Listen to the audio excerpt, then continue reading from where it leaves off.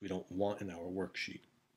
I'm just going to test. In this construction, I'm going to show you how to use the slider tool to dynamically create polygons of different number of sides that are both regular and inscribed within a circle. And then we're going to use this construction to find an approximation for the value of pi.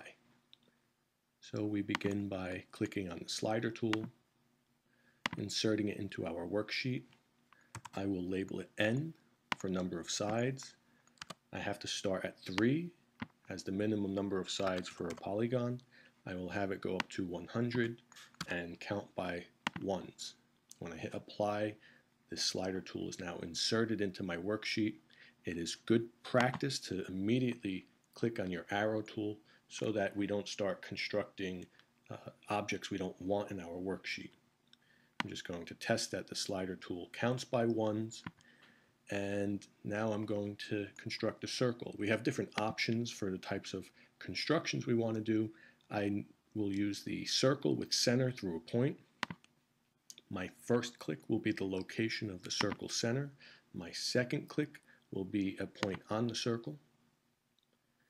And what I'm going to do here is rotate this point on the circle around its center to the appropriate location based on the number of sides in the polygon. So effectively I'm using the central angle of a regular polygon. I will take 360 degrees, divide it by the number of sides, and that will determine the location of the next point in the regular polygon. So I come up to my toolbar, I see reflection here. That's not the transformation I want, so I'll look at what other transformations are here. Rotate around a point, perfect. Select the point you want to rotate, then select the center point that you want to rotate about. By default, GeoGebra puts 45 degrees in there. I'm going to change that to 360 divided by n, counterclockwise, click OK, and back to my arrow tool. That looks like a 120-degree arc, so I'm ready to continue.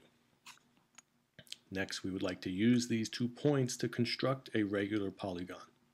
So I'm going to come up to the polygon tool, hit the down arrow, and select regular polygon. I'm going to click on these 2 points in a counterclockwise pattern.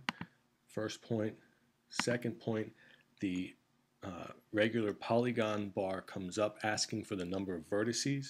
I'm going to change that to say n because I want my toolbar to control the number of vertices.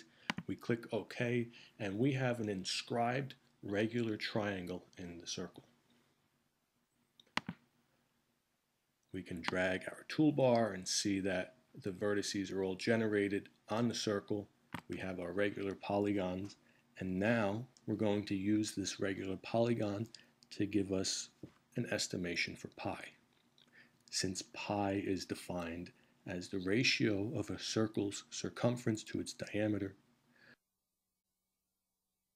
we can take the ratio of a regular polygon's perimeter to the circle's diameter.